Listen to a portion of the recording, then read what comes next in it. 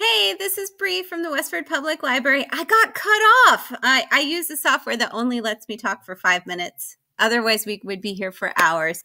But I got cut off in the middle of talking about these two nice books. So again, people have been requesting nice books that make you feel good, that aren't tragic and all of that.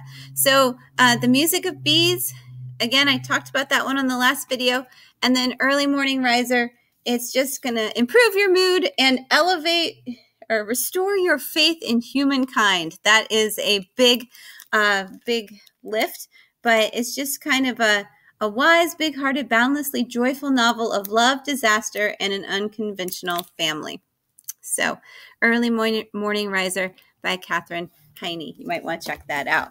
Okay, now we're going to switch gears and talk about some of the books everywhere. Nonfiction books.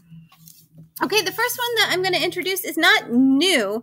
It's old, but there's renewed interest in it. And this is James Herriot's All Creatures Great and Small. So you might have fallen in love with the DVD series that was on PBS, which we have as well. And you might want to read James Herriot's All Creatures Great and Small. It's about like a country veterinarian. It's supposed to be really good. Okay.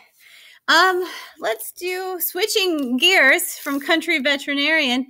We have Michio Kaku's The God Equation, the quest for a theory of everything. And so this guy is a scientist, physicist, big thinker. So this is a really big science book about coming up with a kind of a huge theory to explain everything. Okay, so we'll see if he did it. Another kind of science book in a different way is A World on the Wing, The Global Odyssey of Migratory Birds by Scott Weidensaul.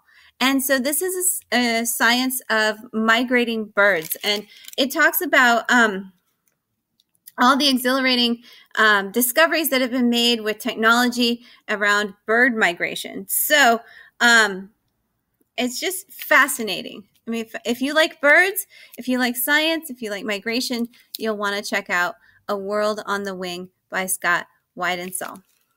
Okay. A couple more nonfiction ones to share with you. So Lisa Genova, you may recognize her name. She is the best-selling author of the book Still Alice, which was about a woman who slowly loses her memory. It was kind of one of those things that put Alzheimer's or dementia, more Alzheimer's, in the public conversation. It was a movie too. But she's actually a scientist. And so she wrote a book about the science of memory and the art of forgetting. So if you are interested in those topics, you might want to check out Remember by Lisa Genova. And one last thing for our music fans, we have a lot of music fans in Westford. This book is called A Little Devil in America, and it's by, well, I'm going to butcher his name, Hanif Abdurrajib. I really said that wrong, and I'm so sorry to him. But it's A Little Devil in White America, A Little Devil in America, and it's a praise of Black performers. So the roots of African-American music and Black music throughout the country, and kind of follows that, the history and the culture and the dance that's associated with it. So it should be fascinating if you like music at all. And I'm sure there'll be some surprising facts about the influences that Black music has had on our culture and our world. And it's just a really dense, researched, and fact-filled little book. Okay, so I hope you saw something there that you liked. Remember that the Westford Public Library is now open.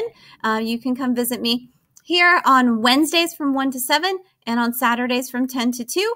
And if you still prefer doing curbside, we are still doing curbside on Thursdays and Fridays. So however you want to get a book, come get a book at the Westford Public Library. Bye.